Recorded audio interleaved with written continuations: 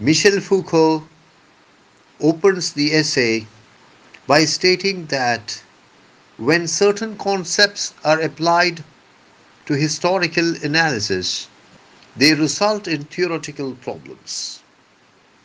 Foucault specifies the concepts that are to be applied to historical analysis.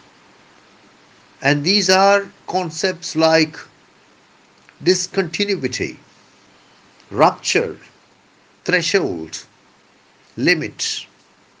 When these concepts are used in historical analysis, they present us with theoretical problems. Foucault's project is to study these theoretical problems, not study these theoretical problems everywhere, but to study these theoretical problems in a particular field. What is that field? Foucault says that the field is such that its boundaries are fuzzy, its content is vague. It is a field which can be best described as the history of ideas, the history of thought, or the history of science, or the history of knowledge. A couple of things have to be noted here. The first of these is Foucault's refusal to accept the bias towards synthesis that is the hallmark of the Western intellectual tradition from Plato onwards. In general, Western philosophers display a tendency towards synthesis, towards glossing over differences, towards trying to identify unities, towards demonstrating that everything is, at the end of the day, just one. On the other hand, Foucault tried to focus on differences, disparities, differentiations, contradictions, conflicts. As he himself says, we have to use the concepts of discontinuity, rupture, and threshold and limit. Foucault tried to demonstrate that what we think is a holistic whole is actually a battlefield of contradictions. What we think is a homogeneous compound is actually a heterogeneous mixture. What we think is one is actually many. The second thing I would like to say is that Foucault tries to carry out his applications in an area of knowledge, of experience, which is strikingly vast.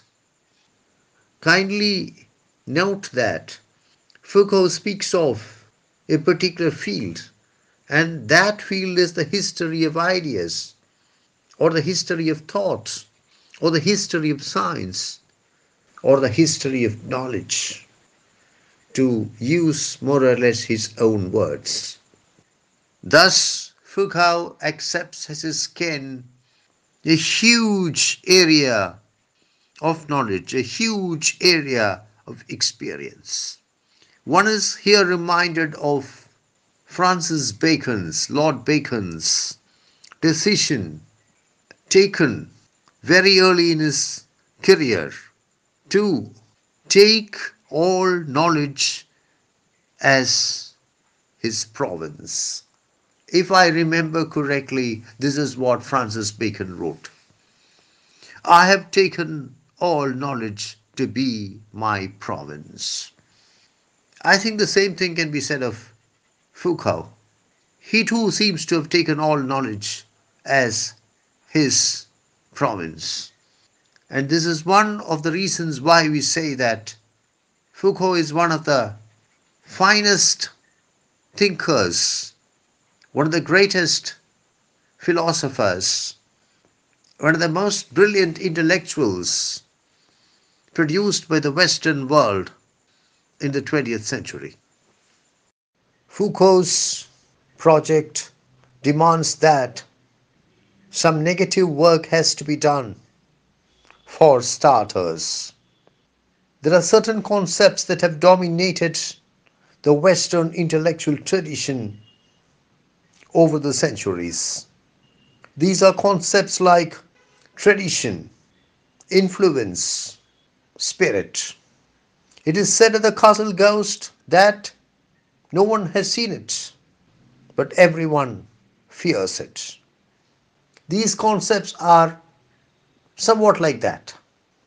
They are accepted without question. They are used without question. And the consequences of this utilization are accepted as true without any analysis or evaluation.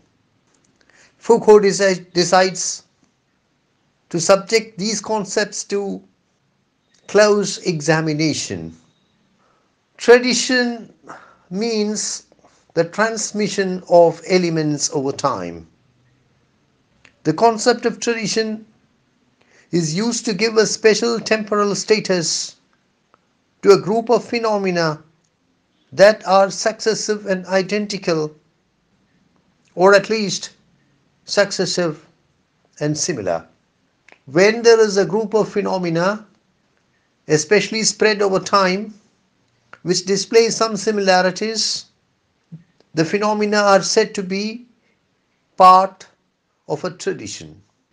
Influence is the effect that an element has on another element, or more often, the effect that an element has on a number of other elements. The concept of influence is used to signify an apparently causal process. Above all, there is the concept of spirit. Spirit means the typical quality, the typical mood, the typical atmosphere, the typical attitude shared by a number of elements. The concept of spirit is used to establish among simultaneous or successive phenomena a community of meanings. Using the concept of spirit, symbolic links are found, apparently found, among phenomena, and the principle of unity is discovered, apparently discovered, in phenomena. Foucault says it's high time we question these concepts. It's high time we interrogate these concepts. And when we do that, we find that these concepts are used to provide a false unity to very differing elements. These concepts are used to synthesize artificially disparate phenomena. And in our project, these concepts can never ever be used without question, without interrogation.